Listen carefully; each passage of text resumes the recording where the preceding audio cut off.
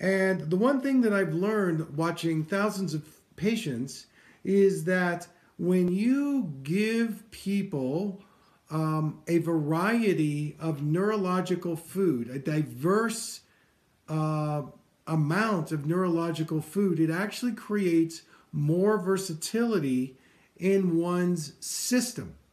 And one of the keys in health, from my point of view, is that we need to be able to adapt and accommodate to change. We need to be able to have more versatility in our system, whether it's our tissue, our lymph system, our nervous system, our energy field, whatever it is, whatever is being activated,